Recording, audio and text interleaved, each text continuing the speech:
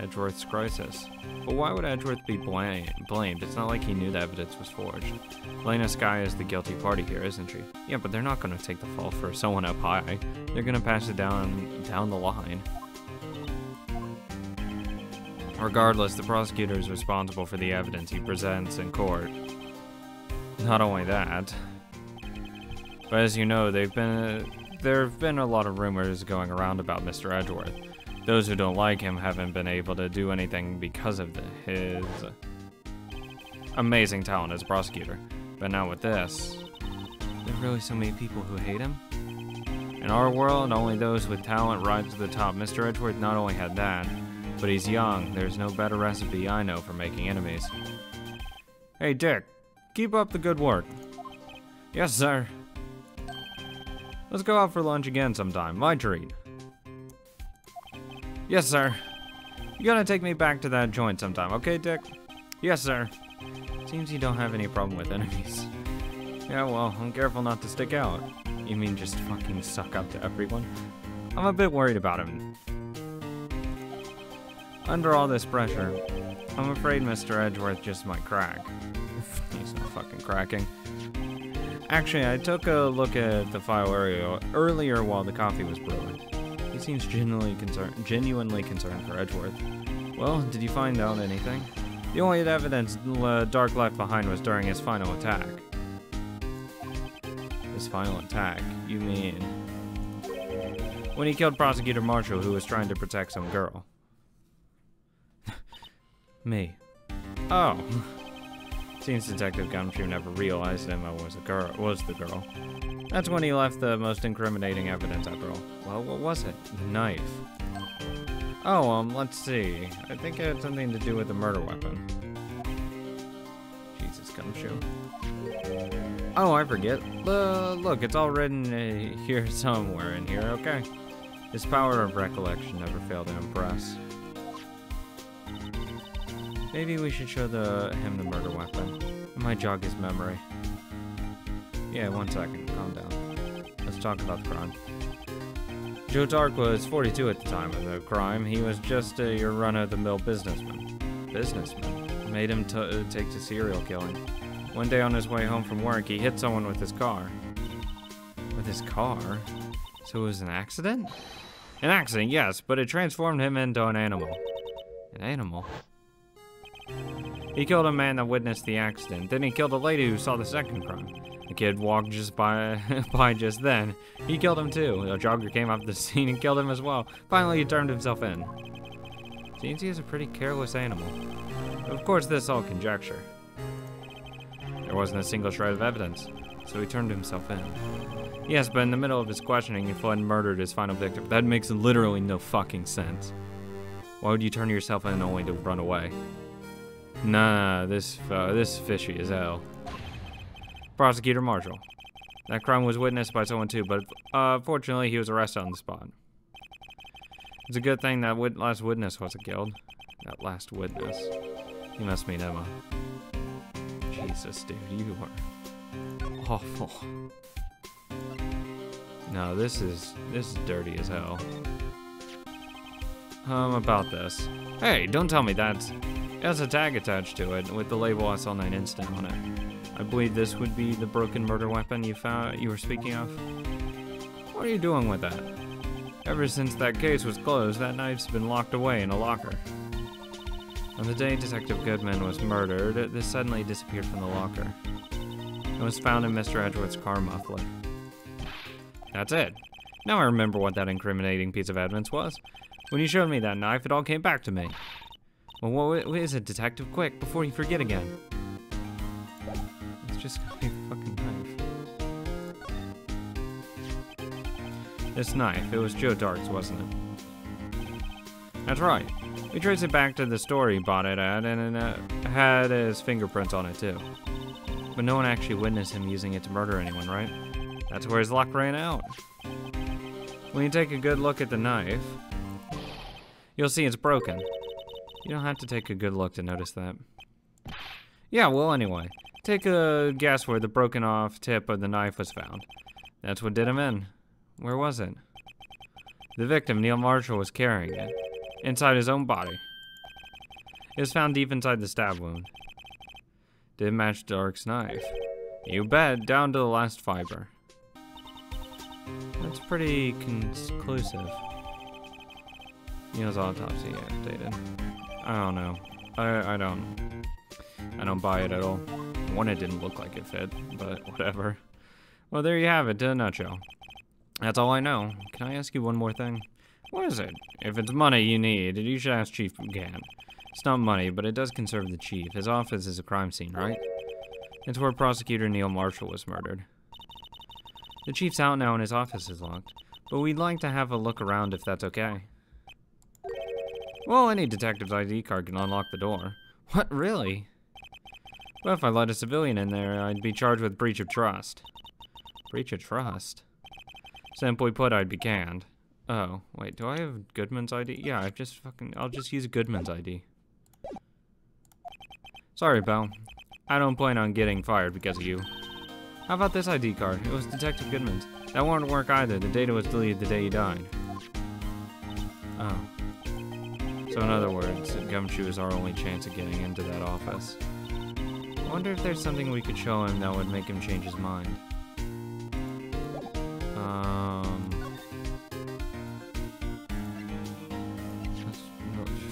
Here, picture. I'll share a little advice with you as a detective. If you don't have a clue, keep your trap shut. I'll keep that in mind. Present. No. I don't know what would make him do it. I've been studying up on those files. There's nothing wrong with Mr. Edgeworth's presentation. The thing people are accusing him of injustice. I, for one, ain't buying it, pal.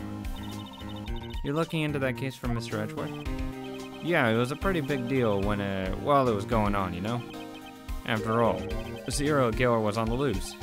Elena was pretty clear in her confession. She forged evidence in order to prove Joe Dart guilty. Present. I'm gonna fucking just present everything. Maybe the knife. About this. Hey, don't tell me that. Yeah, okay, I already did that. Well, I know it was fucking updated, but I didn't know if it would change it. ID record. That's ID card record, isn't it? Yes, there's one number left to investigate. At 4:20 p.m., the victim, Detective Goodman, must have entered the evidence room along with someone else. Someone with an executive officer number. 777777777. That's 17 too many, Detective. An executive officer. I just might have a hunch. Fuck me. Can I talk with him? No. Ah. Present that. Hey, that's it. That's the King of Prosecutors Award that Mr. Edgeworth got the other day. Were you at the awards ceremony? Of course, pal. I got an award for diligence myself. Ah, congratulations.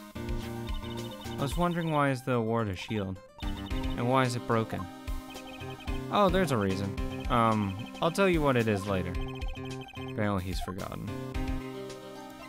Can I show this now? No. I'll show you what it looks like before it was broken. Okay. I don't think I'm fucking getting anywhere. Autopsy report on Goodman.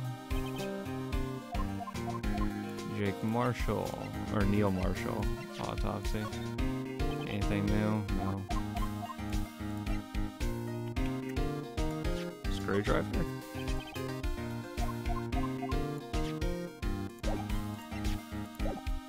Yeah. The lost item report, very impressive, Detective. You know it was right off the bat. I'm a master of misplacement. Master. That's such a cool ring to it. The way I see it, if things are meant to be lost, then they're meant to be lost. There's a higher power at work here. Wow, higher power. Maybe I shouldn't let him hold any evidence. I got nothing. I got nothing. Detention center. Can I talk with you anymore? Let me present some stuff to you. Attorneys and prosecutors have no business showing evidence outside of court, especially when the interest of both parties are involved. She really means it. Lena. Anything? Is she gonna really just fuck everything here? Yeah. Thanks, Lena. Love you too, babe. Fucking a lot of help. A lot of fucking help. Underground parking lot? Wait, is there anything on this side? No. No. Chief Prosecutor's Office? Let's see if Edgeworth's in now. Hopefully he is. Wonder if Edgeworth is back yet. There he is. It looks like he's writing something. What are you doing here? He sure was quick to throw that paper on the floor. Tough day in court, huh?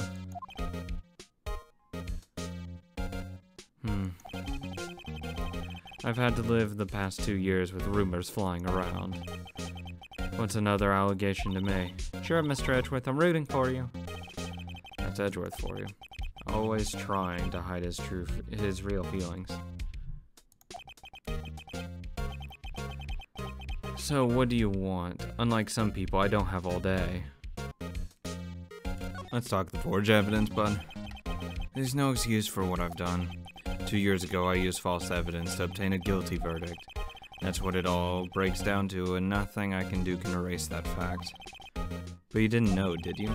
I mean that the evidence was falsified. The police department and the prosecutor's office share a bond of trust. If that bond is broken, we'd stand to lose everything. The police department's error is my error, and my responsibility as the prosecutor in charge. That fact remains the same, no matter what excuses I might have.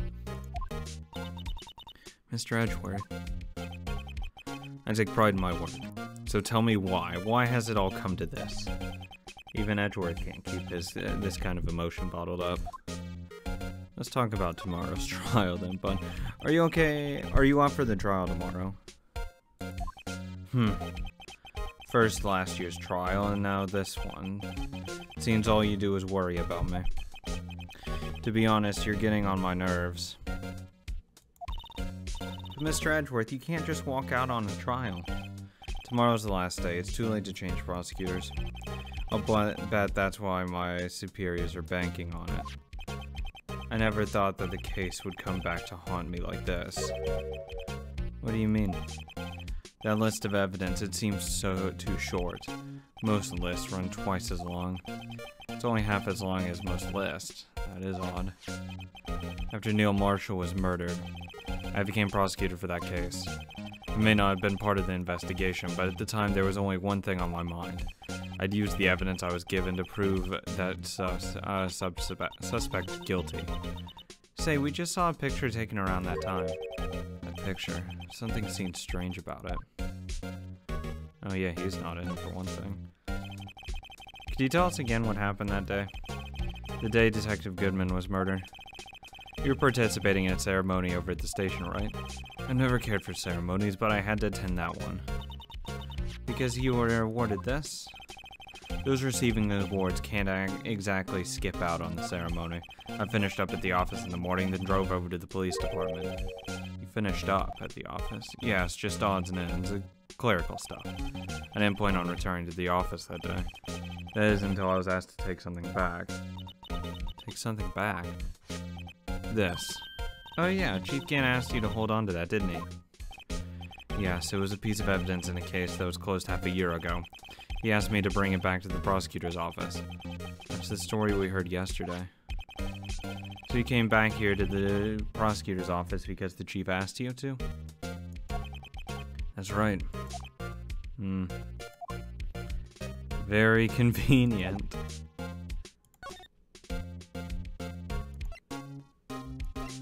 Tell me about this photo. This picture was hanging on the wall in Chief Gant's office.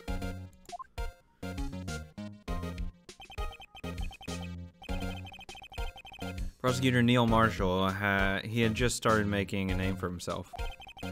Looks like this was taken when he received the King of Prosecutors trophy. Speaking of that, there's something that bothers me. Yes? The trophy Mr. Marshall is holding is. It's a little different than yours. Yeah, it's not fucked. Yes, you're right. I remember now. Remember what? That was the official prosecutor trophy used until that time. There's a story behind it. A story? Sounds interesting. Would you mind telling it to us? It's simple, really. Contradiction. That's what the award's based on.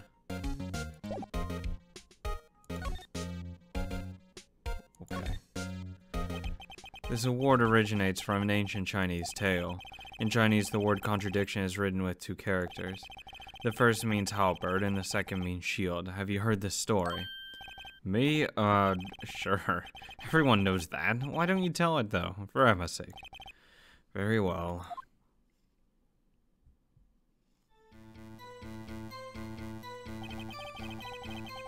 Long ago, in the kingdom of Chu? Let's go Chu. There was an arms merchant. One day, he presented the king with 2 items. The first was a halberd he claimed could slice through any shield or armor. The second was a shield he claimed could withstand any weapon. But if that halberd can cut through anything, that shield isn't one of them works and one doesn't. Wait a minute. That's the contradiction. Those claims contradict each other. Very perceptive, but then again, you've heard this story before, right? Anyway, as you mentioned, the very description of these items discredit them both. When the king pointed this out, the merchant was left speechless, and thus the Chinese word for contradiction was born. Fucking, I object to your story. Oh, I see, so the chipped shield and the broken knife symbolize. Precisely so, they symbolize the merchant's items. Oh. The ancient tale ends with the merchant at a loss for words. But it's in our nature to pursue matters to their conclusion, even if it results in something as ugly as this. Oh, thanks, Mr. Edgeworth. I learned something new today. It's funny. If that's so, then why were you only given a shield? You'll have to ask Chief Gann.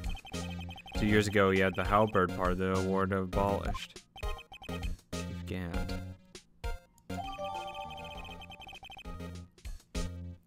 Why? It doesn't make sense. No, fuck. No, go back. Go back! Objection. I gotta hear objection again, so that's fine, I guess. But that is a very interesting idea. Or at least concept of a trophy. Okay, let's get the fuck out of here. Now we should be able to go to...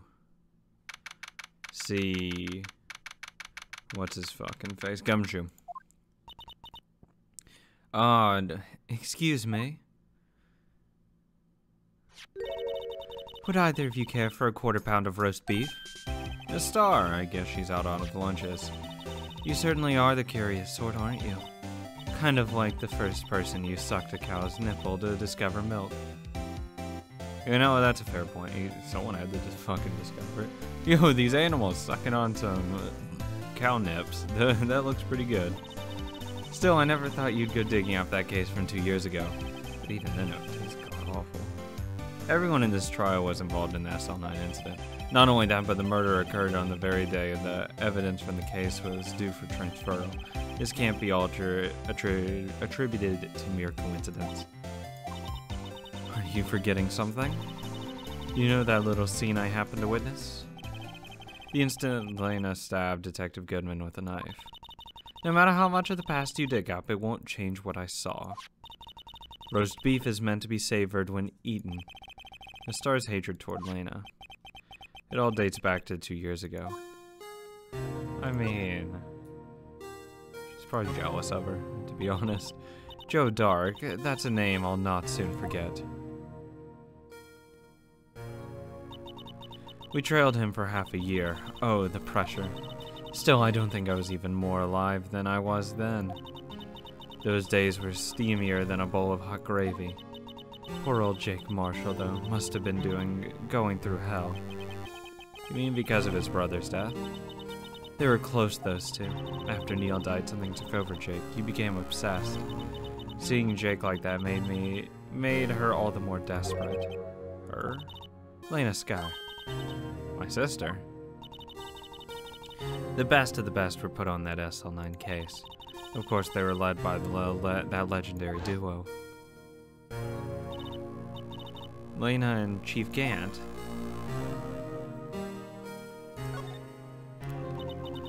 That legendary pair was the reason we were able to keep up our investigation. That's why we're so shocked over how it turned out. You mean with the forging of evidence? Don't get me wrong, Joe Dark got what he deserved. Still, it was obvious the evidence produced in court was being manipulated. It's the items our team never found would suddenly appear while other items were kept secret. But you didn't have proof anything illegal was done. I'm proof enough of what happened. After that case, all of us save Goodman were relieved of our duties, most without even so much as an explanation. Then Lena Sky transferred to the prosecutor's office and became chief prosecutor. Lena always wanted to be a prosecutor. Nothing's quite as simple as it appears. Lena Sky was merely being used as a pawn. That's my take on the matter. She was being used? Oh, definitely. I agree with that. Damon Gann and Lena Sky. 2 years ago, Gann was chief detective and Lena second in command. They were the best. They solved all kinds of cases together, didn't they? Damon Gann's magnetism in particular was almost unreal. His magnetism? By that I mean his ability to attract evidence. He'd produce the most incredible evidence in cases he handled. Incredible evidence, you mean? Oh yes, there were rumors about him even back then. No one dared confront him, though. I take it she's talking about forged evidence, obviously. Back then everyone looked up to Lena, all the detectives wanted to be like her. Really? Oh yes, myself included. I was a fool, really. She hated anything crooked and always watched out for other detectives. That's why she was so concerned for Jake. Mr. Marshall. When Jake's brother was murdered, she felt as if she had lost her own brother. If it wasn't for her, I don't think Jake would ever have recovered from his shock. That's what makes it all the more infuriating. The star. That's why I'll never be able to forgive her. Why did she have to turn so cold after that?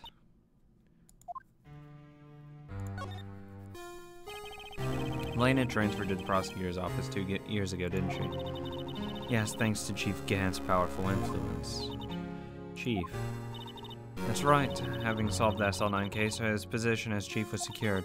There was only one thing left for him to control, and then no one could stand in his way. The prosecutor's office. What? You mean that's why Lena was transferred? If he could control the chief prosecutor, he could control the prosecutor's office. That must have been his goal all along. But how could he control Lena? I don't know, but one thing's for sure. Ever since that case ended, she's never been the same. It's only logical to conclude. There must have been a reason for her change. At last. I'm finally getting close to the bottom of this ugly mess. Thank you, Miss Stark. You listen to me, rookie. It takes more than just ingredients to create fine cuisine. I hope you turn out to be a better chef than I've been. I hope so, too. Police department. And we need to go talk to Gumshoe. Hopefully he'll let us in this time.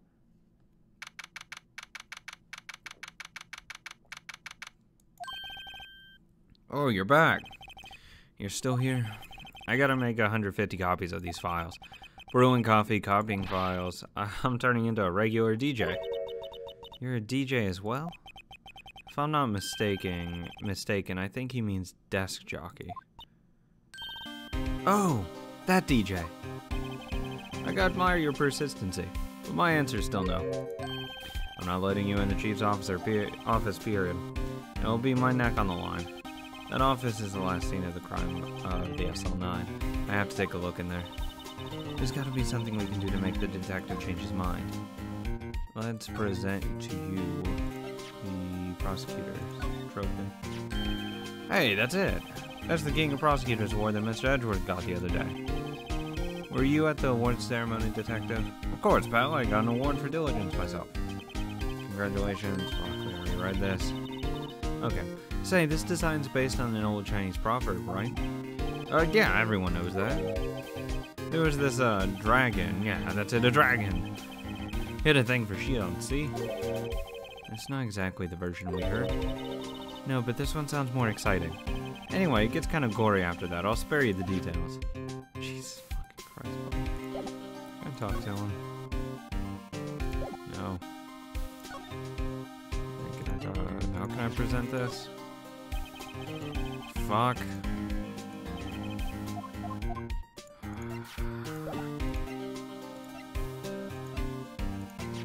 can do something with this.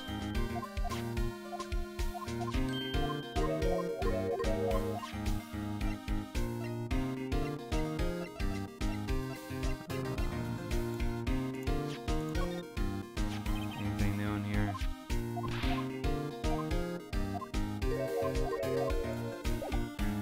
Fucking asshole.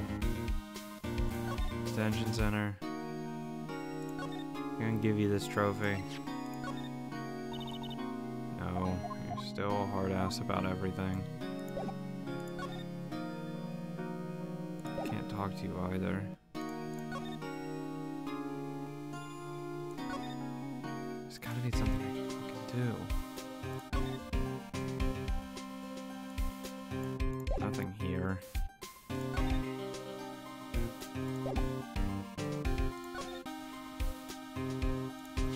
Attorney's badge.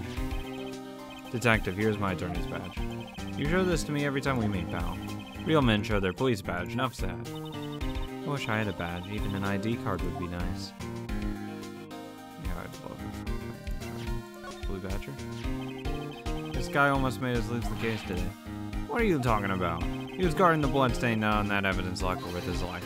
That's more than you can say about most officers nowadays. It would have saved us a lot of trouble if he hadn't guarded it so well. I had to admit, he's right though. Thanks to that Blue Badger, we were able to prove another possibility today. The possibility that another murder took place prior to 5:15.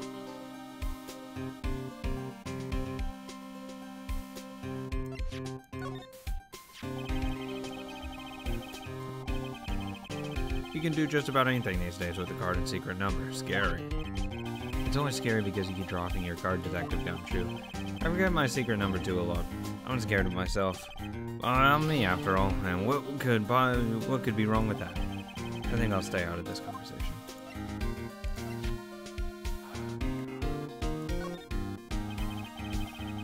Nope, still fucking nothing.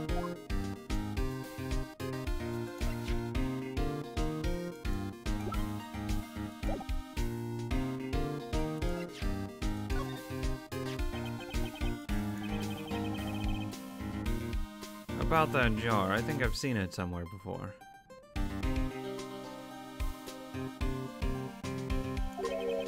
Somewhere. Or maybe it's one of those memories people have from previous lives. This must be the most uninformative detective I've ever met. Something about it makes me feel uneasy. It's like I'm in the chief's office and he's yelling at me. Chief Gant. Where could I have seen that before? Can I please present you with this damn picture already? Oh my god. Oh my fucking god. I've been looking for a fucking hour. Oh my god. I completely forgot they said he threw a piece of paper on his desk or under the desk. Fuck. Wonder what he was writing before. Come on, Mr. Wright. Let's take a look. Are you crazy? Edgeworth is standing right there. Just distract him, I'll check it out. Hey, Edgeworth. Is that Detective Gumshoe out the window there? Oh no, he's falling to the ground.